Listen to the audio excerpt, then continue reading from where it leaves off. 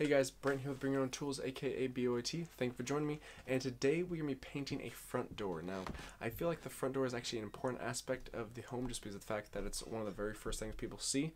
And might as well make a good first impression, right? And if you haven't noticed already, we're painting it red. Red room. Let's get started. This paint project obviously starts with paint and something to open it with. Latex additive, some type of container, protective mask, painter's tape with Visqueen, TSP cleaner, a bucket, a sponge, and a towel. A drill with Phillips head drill bit and an extension, a spray gun, and one of these little guys. I'll explain more about this guy later. When using a spray gun, it's all about the consistency of your paint, which is why we are using a paint additive. First off, we're going to be stirring up this paint, making sure that it is fully mixed together.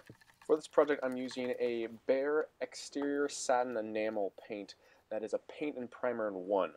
It's actually quite a thick paint to begin with, which is just another reason why we're putting an additive in there. I purchased this Sunnyside paint additive at Sherwood-Williams, and you can tell right away that this product does work quite well because of the fact that it thins it out very rapidly with a small amount. Now, the one thing you don't want to do at this point is put too much of this additive in, because if you do, then it's going to be too thin and you can't come back from too thin. You can come back from too thick, just not too thin. Now, I told you we'd come back to this little dipstick.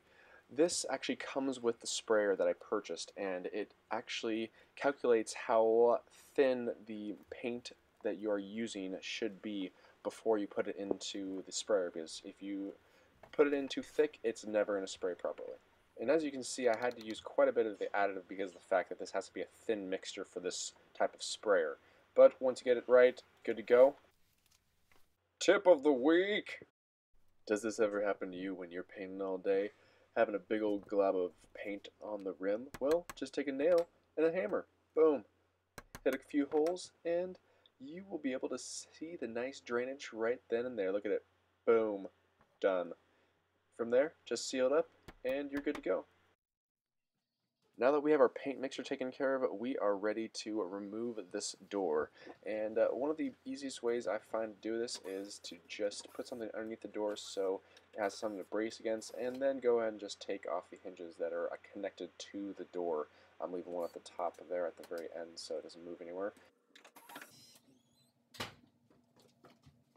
And from there you can go ahead and carry it outside.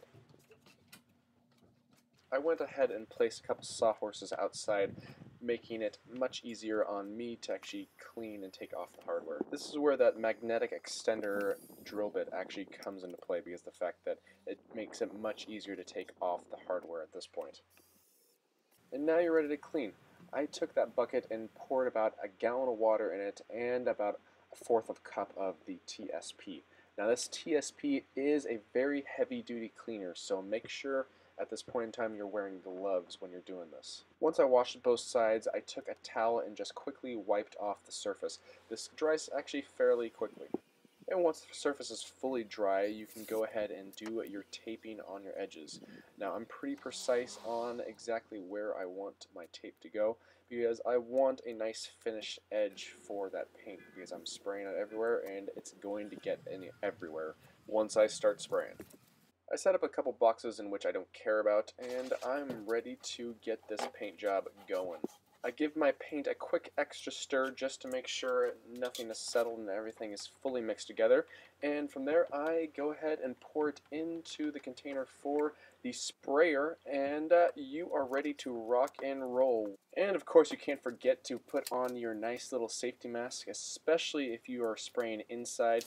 You'll want to make sure you have a well ventilated safety mask. I'm doing a quick little test just to make sure it's spraying correctly, and then I go ahead and take the door and place it into position. So let's get this party going. I'm spraying the hinge side of the door first because of the fact that this door swings inside of my house, so you will see the hinge side. If it was swinging outside, then you would be able to see the knob side and you'd have to spray that side.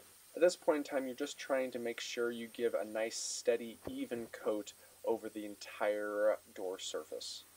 At this point in time, I'm just trying to saturate the area. I'm not trying to spray too much, because if I do, then it potentially might run, and that's the last thing I want at this point.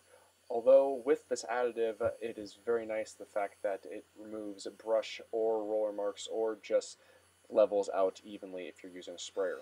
Make sure you do a quick once over the entire thing and look and make sure you are not missing any spots. Once it's done, go ahead and set it down and let it dry. And definitely try and get a second pair of hands because it makes it a lot easier on you.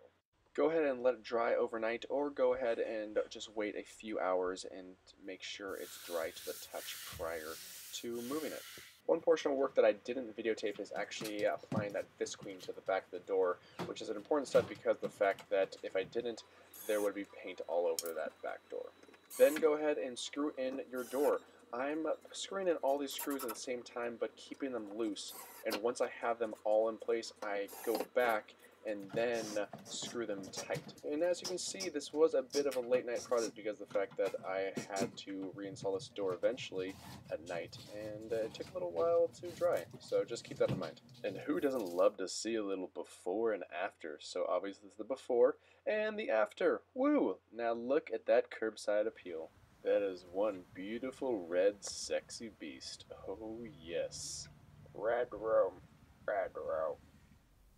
And there you have it, episode number 7 of BYOT done. Good to go. I can't believe it, but in all reality, that little red door has added a lot more curbside appeal to my house, and it was just that easy. Thank you for watching. Please like this video, please subscribe to this channel, and please let me know what you'd like me to do in my next video. I might do it. In any case, thank you for your time, and catch you next time. Look at this little red son of a bitch. Oh my gosh, come on. Touch up.